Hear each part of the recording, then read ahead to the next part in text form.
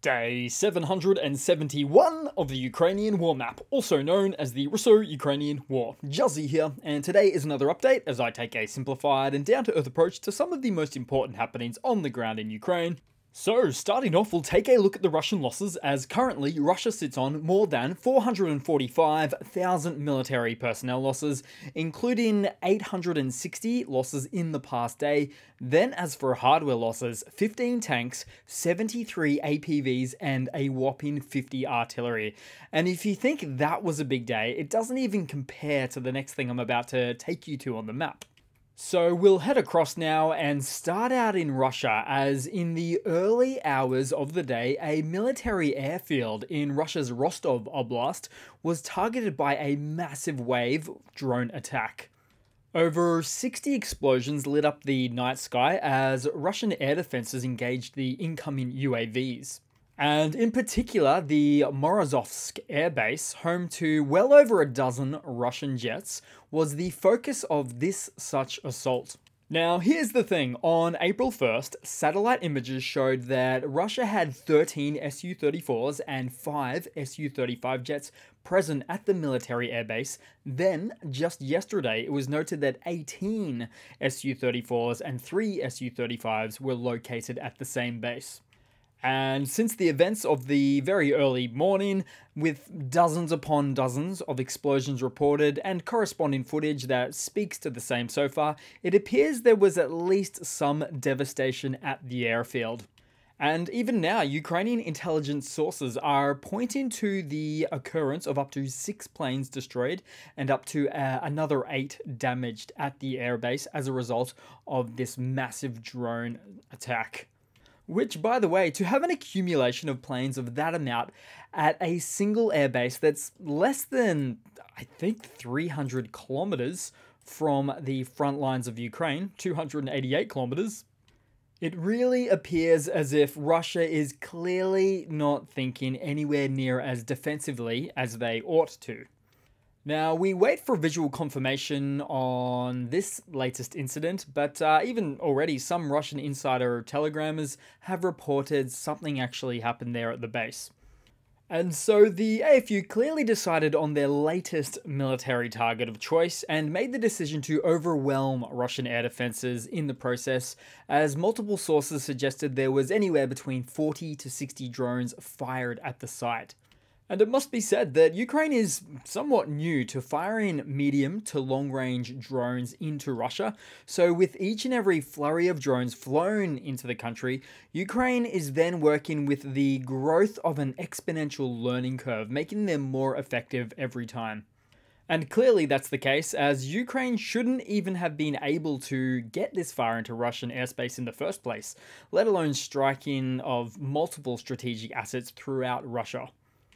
And for the wider implications of this event, Ukrainian intelligence sources have emphasized the critical importance of this operation, stating that this event would considerably diminish the combat capabilities of Russian forces, as this airfield houses many jets which Russia deploys and directly really relies on for targeting Ukrainian army positions in frontline locations.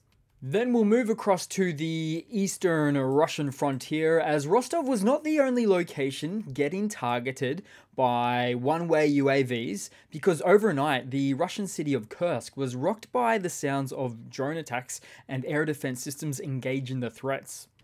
Russian authorities claimed that electronic warfare systems and air defenses neutralized the drones, as per usual, but truly, the incident highlights the growing frequency of drone strikes targeting various regions within Russia's borders simultaneously.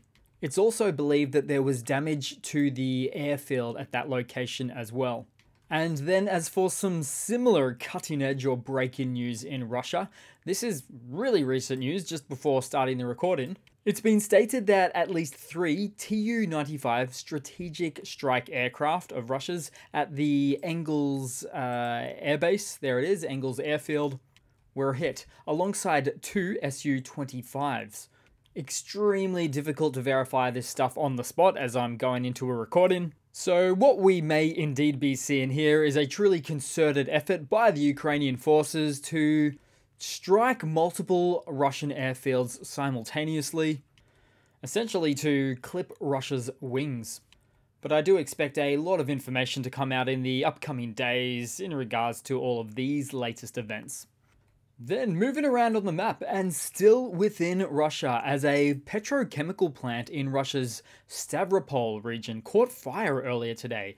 Several structures including the water circulation towers were damaged in the blaze. The extent of the damage and the cause of the fire are currently unknown, but the timing is suspicious. Emergency services are working to contain the fire in an event to prevent the further destruction at the facility. But hey, it wouldn't be the first time a petrochemical plant inside of Russia was to mysteriously go up in flames. Then finally headed into the Ukrainian map today, into the Donbass, and we'll start out in the Bakhmut axis today as fighting continues north of Ivaniska towards Chasiv Yar. I'll zoom in right there as fighting has reached the strategic settlement's outskirts. Although a large number of Russian mechanized attacks consisting of over 30 units was repelled. Footage showed how numerous armored vehicles, including tanks, were hit and damaged or destroyed, while the rest fled. And since we're here, nearby to this region, Russian propagandist Sladkov proudly presented Soledar over a year after its forceful liberation from Ukraine, as he mentions how the city is so liberated now that you can't even go outside to relieve yourself without risking getting attacked by Ukrainian FPVs. Then headed a bit further south, as there was also a great deal of continued combat engagements in Berdichi, which is west of Avdiivka. And notably with a Russian BMP-3 that transformed into a moderately sized mushroom cloud after a Ukrainian FPV munition hit. And what I'll do here is add the coordinates in to the map so you can see as it was impressively occurring away from the grey zone behind enemy lines. Then, slightly further down south we go, as Russian forces were actually pushed back just south of Novelska. So I need to find, there it is, here we go. And I'll just pop that into the date map to show you. So yesterday and then moving across to today, just on the south end there. Then, somewhere in the east, in fact, we have the coordinates for this one as well. So I'll pop that in. So here we go. As a Russian T-80 BV tank was destroyed south of the village of Krasnohorivka, which is just a little bit north of Marinka. Then moving across on the map to Crimea with a bit of an interesting update, as the Ukrainian partisan group known as Atesh had detected the presence of a Russian Project 21980 special purpose boat, the Grachonok, in the southern bay of Sevastopol in occupied Crimea. The vessel, designed to prevent sabotage and special forces infiltration, is believed to be ineffective against Ukrainian naval drones. Atesh also hinted that the boat's chief designer may face questioning regarding the vessel's capabilities, or lack thereof. And why am I not surprised? So this development follows recent successful Ukrainian maritime drone attacks against Russian ships, including the sinking of the patrol ship the Sergei Kotov and the amphibious ship the Caesar Kunikov, not to mention many others before that from aerial drones or missiles.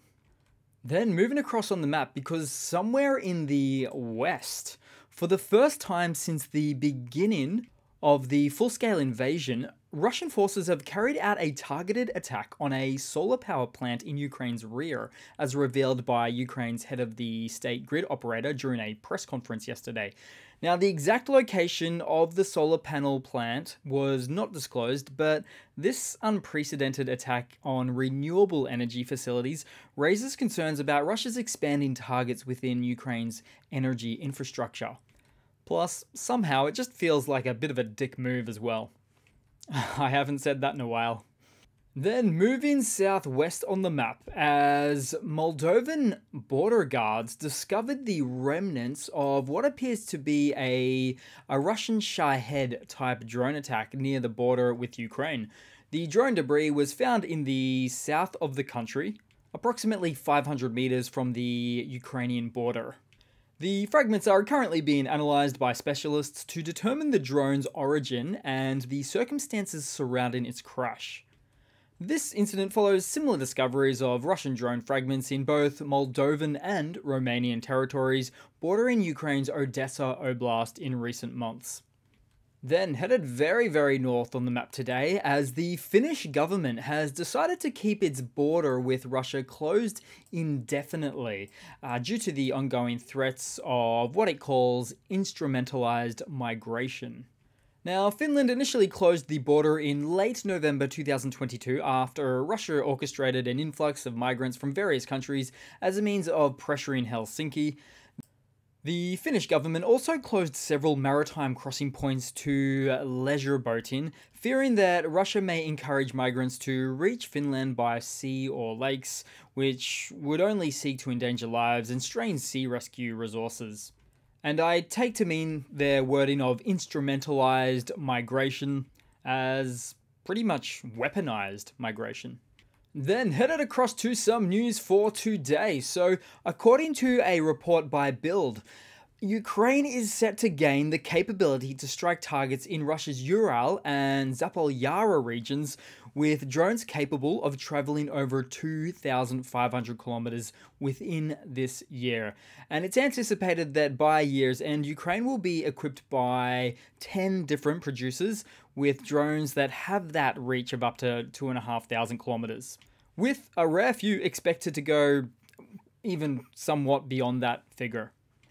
And all of this is strategically significant because areas like the Zapolyara region, which I've just moved away from, otherwise known as, for instance, the Murmansk Oblast, is where Russia keeps most of their long-range strike aircraft, like that of the Tu-95 that we just saw at the Engels Air Base, possibly a few destroyed there as well. And so my bet would be that Russia, if they act anything like the way their military is acting right now, is that they will likely take a very reactive approach to any events occurring later on after Ukraine receives or gets this drone capability, this really long-range capability there, as Russia seems to wait until a disaster happens, then makes plans based off devastating circumstances. Then in some other hardware news updates, Germany will call on all allies worldwide to provide air defense for Ukraine, as Germany's Foreign Minister Baerbock made the pledge after a NATO-Ukraine Council meeting. And this announcement comes about a day after Ukrainian Foreign Minister Kuleba urged allies to provide Ukraine with Patriot air defense systems, as Kuleba noted that Ukraine is the only country currently defending against missile attacks. And he's not wrong. And with nearly 1,000 Patriot batteries spread across the world, Ukraine only needs a total of 10, as specified by Zelensky, as he very quickly became very confident of their capabilities about a month or two ago. As of the moment, Ukraine already has 3, but is suspected to already have a number of additional Patriot launchers as part of each of their Patriot batteries. Then moving across to some Russian economy news. So Russian oil refineries face repair challenges due to Western sanctions and Ukrainian drone strikes, as per a Reuters report. So far, Ukraine has struck 17 Russian oil refineries up to the month of April, but the problems don't just lie there, as for example, a key unit at Lukoil's North Sea plant stopped working after a US firm withdrew, leaving no expertise for repairs. And as for the attacked locations, well, Russia claims repairs will take just 1 to 2 months, but the sheer lack of components and know-how complicates the situation drastically. Plus, I must say, that Ural crude oil that gets extracted from Russia is not going to refine itself, especially since it has a higher density and higher sulfur content compared to light, sweet crude oil like that of Brent or WTI. Thus, Ural crude is often called a sour crude, which involves a great degree more of complexity in the process of refining it. So sanctions, lack of Western technology, and not the least of which the drone sorties, is putting the Russian oil refining industry in a bit of a pickle. And I haven't even mentioned their shale extraction industry for oil, which is practically self-destructing due to the loss of Western tech and know-how also. Then in some other news, so Moldovan, Romanian and American troops commenced joint exercises called the JSET 2024 in Moldova, with just starting earlier this month and continues until April 19th. The drills aim to exchange experience and increase interoperability between the militaries, and in recent times, Moldova has been turning to the west to counter the threat posed by Russia, which occupies Moldovan territory, the so-called Transnistria, all amid the current backdrop of Moldova's concerns that Russia is attempting to continually destabilize their country. And so, during these exercises, soldiers are performing parachute jumps, advanced combat fire, and practice-specific field tasks. Then moving on, as the technical issues are forcing me into this better late than never approach or scenario right now, so I'll quickly finish off with something lighter today, as for this story, in a war-torn Ukrainian village, a young boy always ran out to greet combat helicopters flying nearby, waving his Ukrainian flag with pride. Then, one fateful day, the pilots landed to meet their tiny fan, bearing gifts for him and his loved ones. See, amid the chaos and destruction, the simple act of kindness brought a glimmer of hope and humanity to the boy's life. Because one would think that these helicopters that are often seen as these fearsome machines of war had then become a symbol of comfort and connection in a world turned upside down. I just like it. So that's it for today, guys. These technical issues are really bugging me. Happens once or twice a year, but it is what it is. Thanks again for watching. Please continue to like and comment and subscribe, and I do hope to see all of you guys there in the next one. Cheers!